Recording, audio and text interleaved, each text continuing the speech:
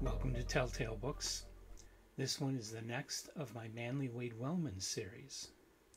His sixth published work, and I know so far I've had to skip two of his stories that I just can't get a hold of. I know they exist, but I can't get a hold of copies online or in books to read them, so I'm up to number 6 already. And number 6 is titled The Invading Asteroid. The Invading Asteroid was published as a chapbook by Stellar Publishing.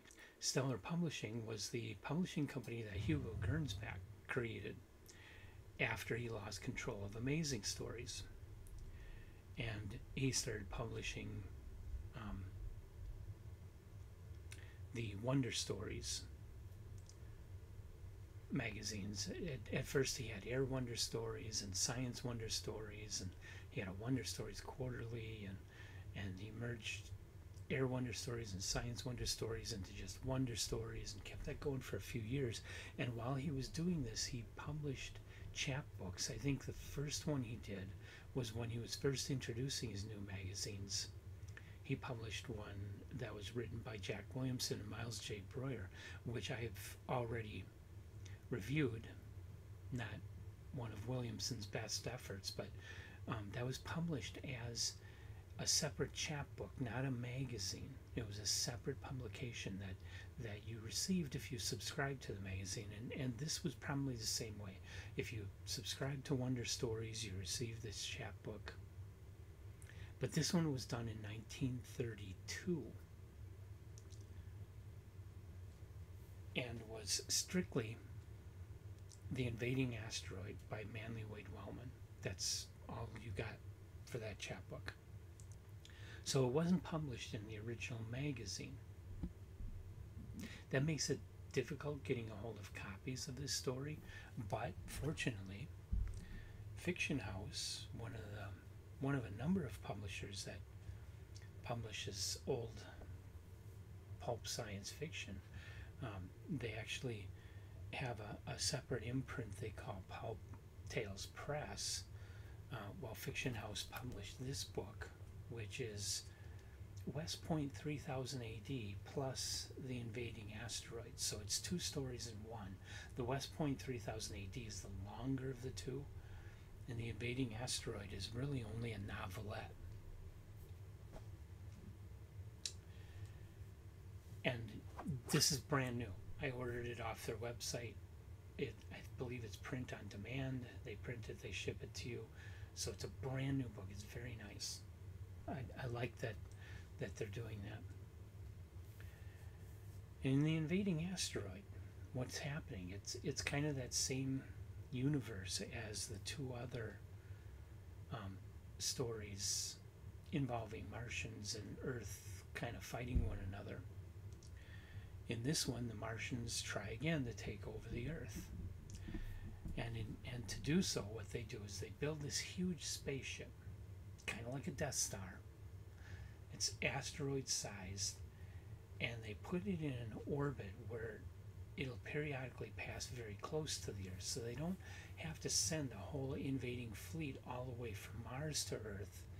They just wait for this huge asteroid spaceship to approach closely to Earth and shoot their armada out of that, and they'll catch Earth.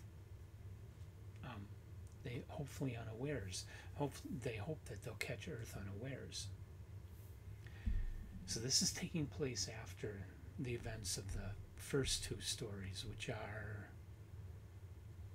When Planets Clashed and then The Discmen of Jupiter.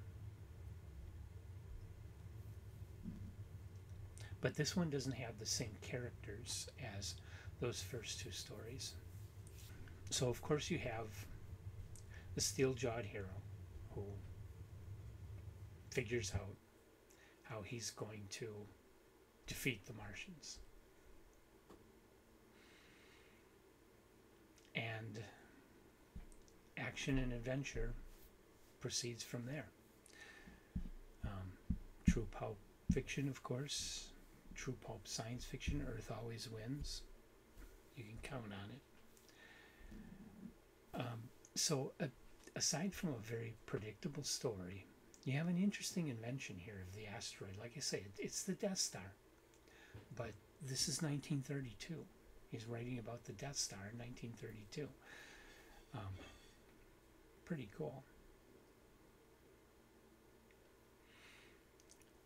The quality of writing is about the same as the two previous stories. It's passable, it's okay, it's readable, and if you can tolerate the simplicity and kind of amateur style of those old pulp stories, you can enjoy this well enough. But it is kind of a predictable, standard, stock space opera story with stock characters and stock situations and a stock ending. There's nothing that's going to surprise you about this story, except for the fact that he wrote about the Death Star in 1932.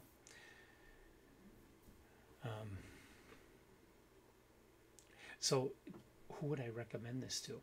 Anybody that's a Manly Wade Wellman completist. If you're dead set on reading everything that Wellman produced, if you're going to do like I am and try and get your hands on everything you possibly can by Manly Wade Wellman and read it, then you need to read this story. Otherwise, I wouldn't recommend it to much of anybody. It's one of those stories that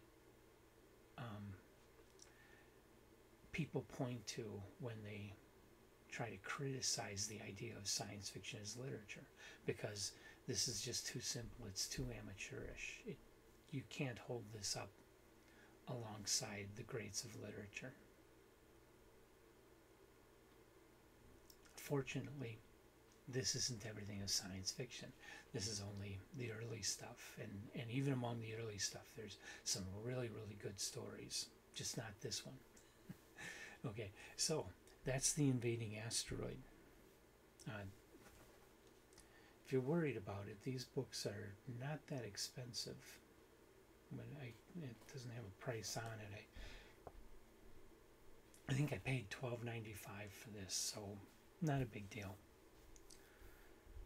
And it's two stories. You get West Point 3000 AD.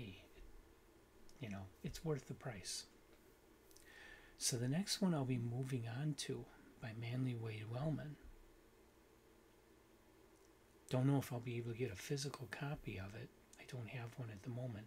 But number 7 will be Rebels of the Moon from 1932.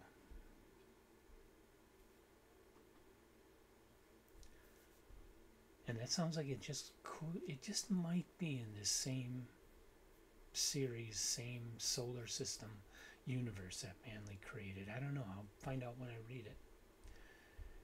But I'm going to guess off the top of my head that it's going to be about the same as what I've read so far by Wellman. It's an early piece. So, I hope you've enjoyed this. I hope you'll come back for more. We will get to some really good Wellman works. It just may take a little while. And who knows, maybe I will run into something in these early works that really blows my mind. It could happen. So, like this video, subscribe to the series, or to our channel, I mean, and come on back for more of Manly Wade Wellman and a lot of other authors.